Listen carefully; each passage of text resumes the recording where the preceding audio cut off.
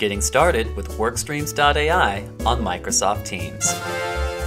The Workstreams.ai app works right where you communicate on Microsoft, letting you and your teams set priorities, collaborate, and get things done more efficiently than ever before.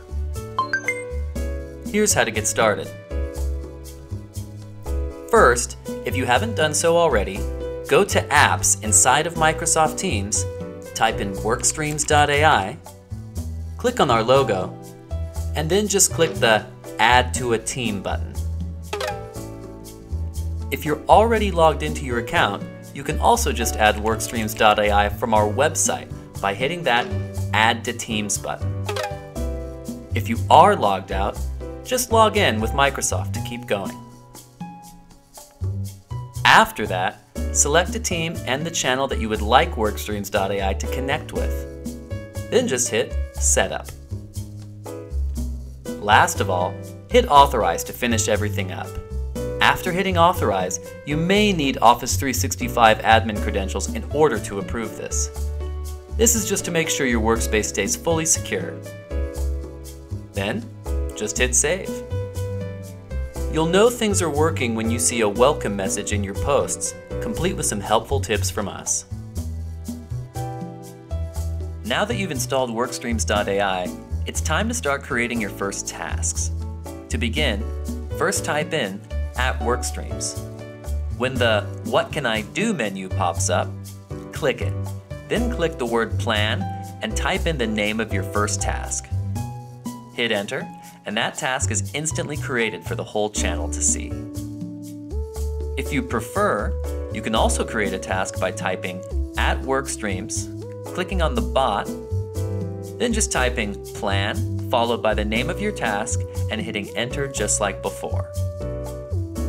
Once your task is created, give it some context. Hit Edit to give the task a description and to assign the task to someone on your team. We can also set the task status to In Progress to show it's currently being worked on. Once you finish editing, don't forget to hit Save. It's also possible to tag people while chatting in this task's thread, keeping your channels and topics much more organized. Your task and its details can be seen like it is here, or, thanks to Workstreams.ai, you can also see it on your task board. You can view the task board by hitting the Workstreams.ai tab at the top of your screen. On the task board, use the task dropdown to upload files, archive tasks, and more. To give context to different tasks, add customizable labels. This becomes very helpful as your number of tasks continues to grow. Keep in mind, you can always change the status of a task on your task board simply by dragging it from column to column. And remember, this is also just one of your task boards. Every channel on a team with the Workstreams.ai app will have its own unique task board where you can create and edit the tasks that fit to it best. Last of all, we want to invite you to give us your feedback. If you have something important to tell us, we'd love to hear from you. The more we know, the more we can improve. You can talk to us right on your task board simply by clicking the Feedback button. And that's it. Now you know how to get started with Workstreams.ai on Microsoft Teams. To dive deeper into some of our other features, you'll find loads of helpful resources and fun GIFs on our support page.